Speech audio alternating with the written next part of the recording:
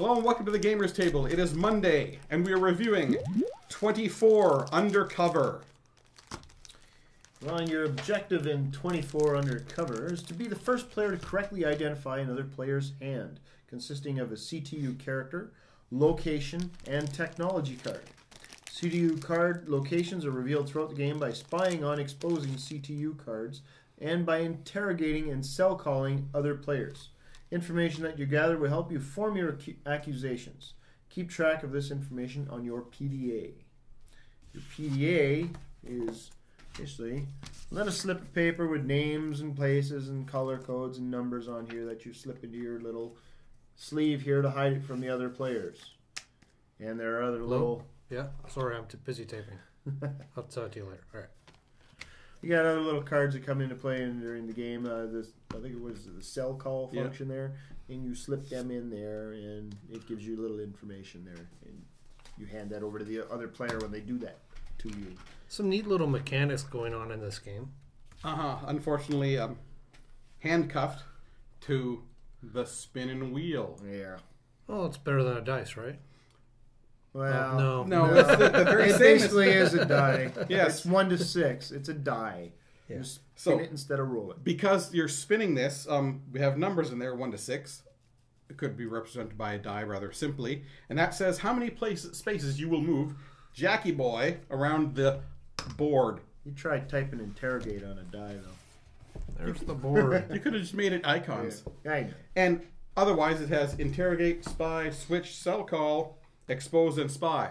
Which means there are 5 things you can do in the game, but you can only do it if you spin it. When you're forced to go somewhere you don't want to go because of a random spin of the wheel there, you're like, I need information on the locations here.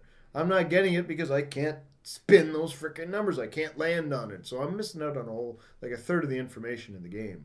Do I need to spy? Do we need to expose? Doesn't matter. I'm going to interrogate, even if I didn't want to.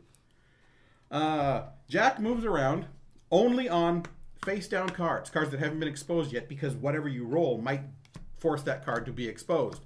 Which means as the game goes on, there are less and less spaces for Jack to move to because more and more stuff gets exposed. It's a clue variant where there's not just one set of cards to be guessing on. Everyone's got their own set of cards. So you might have a bit better of a chance depending on whose cards you might know a little bit better.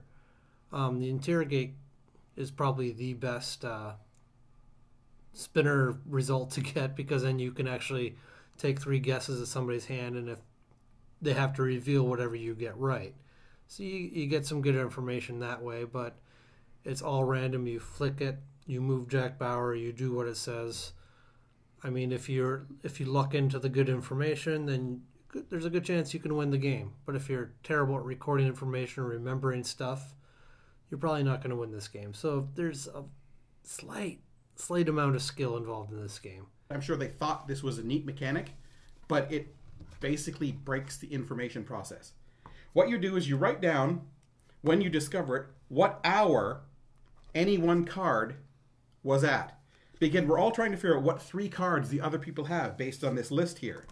But you could get the switch, which gets rid of the card I have for a similar one from the board. Okay, so now the number at 10 p.m., the card I've written down at 10 p.m. is not there anymore, and I've changed the one that they were narrowing down. So it's like, well, let's figure out what you are, but at any time you could change what you are, so I can't figure out what you are. And my information is now in the wrong thing, and when somebody does a cell call, they're going to see the wrong information too. So not only do I have the wrong information, so do they. What the were you thinking? Wrapping up for 24 Undercover. I give 24 CTU Undercover a 3. Theme, again, is based on the TV series 24. It's a clue variant, so it's sort of more along the theme than the other game that we reviewed about 24, because you're at least sort of trying to do some kind of investigation, even though it's haphazard and the people can change who they are at any time, sort of chameleon-like. And it's like, easy to play. Yeah, not that difficult. I mean, the things are all on here. You spin them. It's just the usual frustration factor of a random element controlling what you need to do in the game instead of any actual, thought. And fun to play? No, again, not so much fun to play.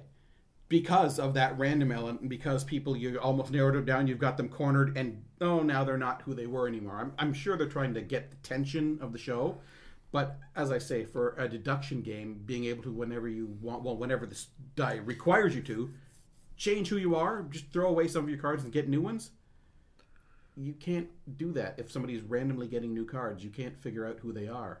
Just a 4. This game, this is for needing to write down information, deduction and stuff like that, especially when things get switched around.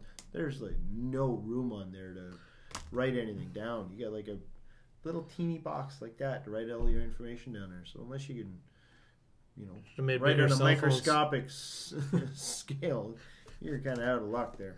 But I didn't mind it too much, other than that switch factor kind of screwing it up, or just a random spin there. It's like, I need locations, but I keep landing on characters and gadgets all the time. So I'm missing about a whole chunk of information.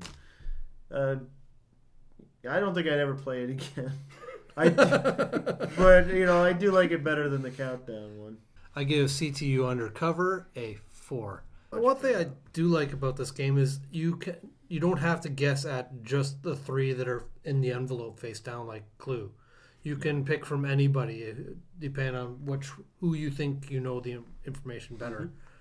But I mean, the switch thing, it doesn't bother me as much. Yes, it does mess up with the whole information, the cell call, but people have wrong information in their cell phone all the time.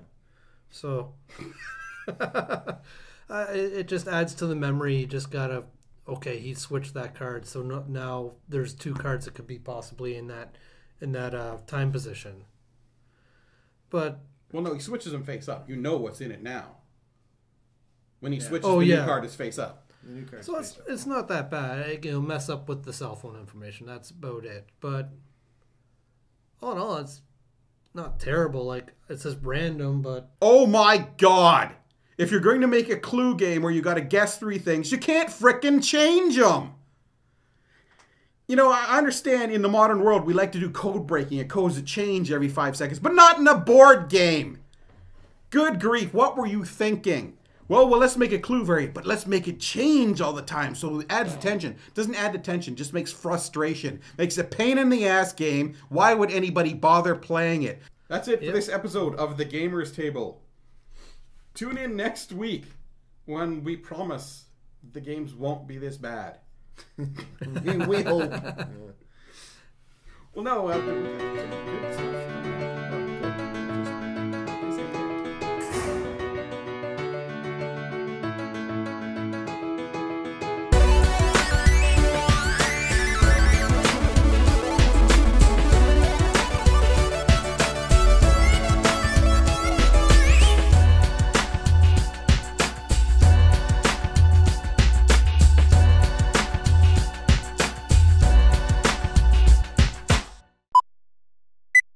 Good God, you just stick with the whole stupid idea of bad licensed games.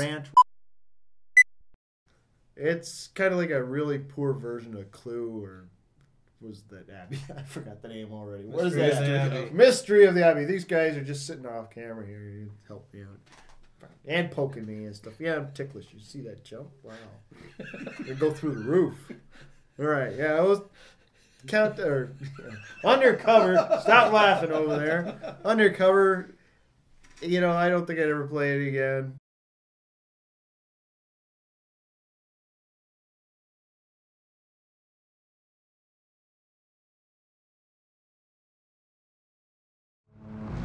Hey, I'll seek Soft Hand. We bring you provisions. Yeah, Soft Hand's hurt. He's not hurt. He's dead. Shut up, Far. He's dying. I'm amazed he survived this long. We've been tricked. Someone has been ahead of us every step of the way. I name you Thief of the Scroll. They killed Will Strongarm! I saw them!